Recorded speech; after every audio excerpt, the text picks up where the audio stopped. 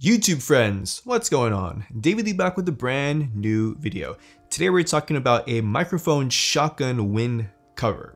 Why would you need a wind cover for your microphone?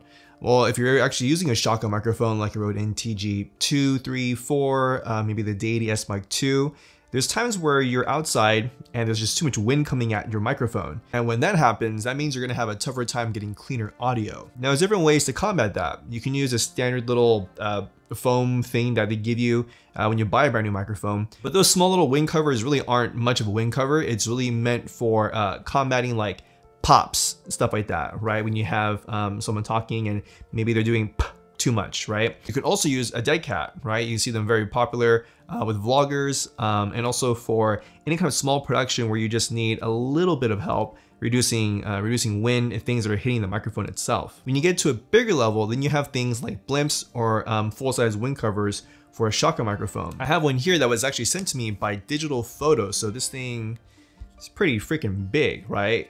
Typically, you would really only use this if you have like a boom operator, right? It has a boom pole, there's a mic at the end of it, and then we have this wind cover or blimp on top of it. The microphone is located inside, probably can't see it, but trust me, it's inside. And what it does is it lives inside this blimp. Now, when I was sent this, I said, well, I can give it a shot. I don't know how practical it is for someone like me to use this all the time.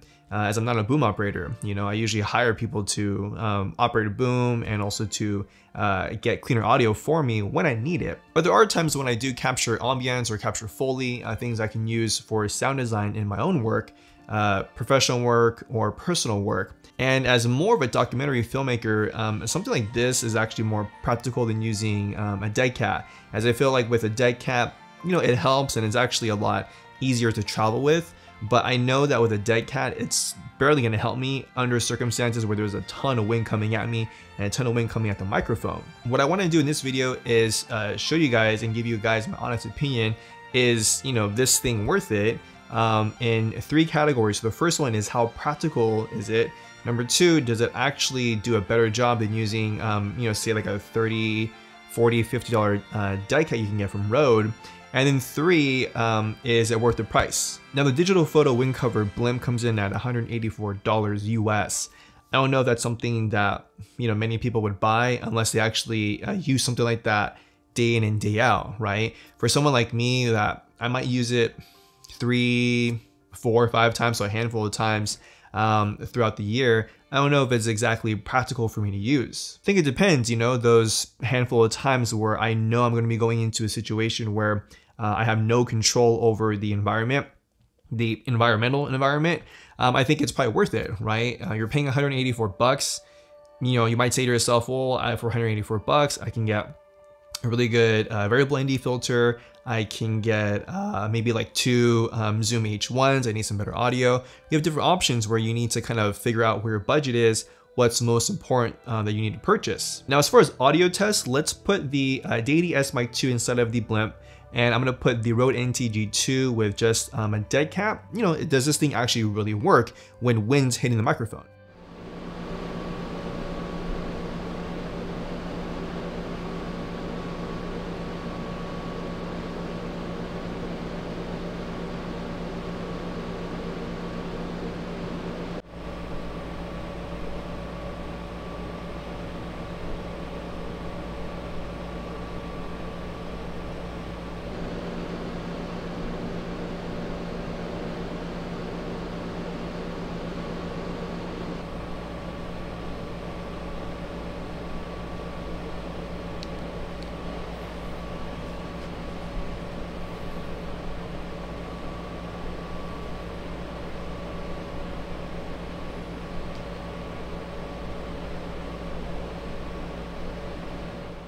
Now, as far as ease of use, it's pretty easy. Just put it inside the blimp and then you connect your XLR cable to the other end, you're good to go, right?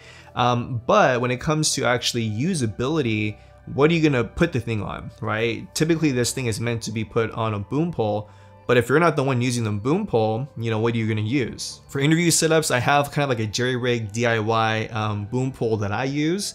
And I've been able to actually fit this on top of it without having to use a sandbag, which I think is pretty cool. So then you might be saying to yourself, well then how the heck am I supposed to use this when I have to use my camera, maybe I'm on a gimbal, or maybe you're on a gimbal, maybe you're going handheld, or maybe you're on a tripod. For me, I don't have anything accessory-wise that I can just plug this on top of my camera, whether it's my GH5 or my Pocket 4K. So that being said, the blimp for me is gonna live on a boom stand, or it's gonna live on a boom pole. Again, practicality comes into place, right? Like for me, I'm not a boom operator. I'm not gonna be holding up a boom and then also, holding a camera. That's just doesn't make any sense. I think if you're filming in environments a lot of the time where you're outdoors, you're outside, there's just a lot of wind wherever you live. Maybe you're in Chicago, I don't know, right? Or maybe you live in like the high desert and there's just wind everywhere you film. I think in that instance, then spending 184 bucks for cleaner audio is gonna be worth it. If you guys liked the video, hit the thumbs up button, I would appreciate it.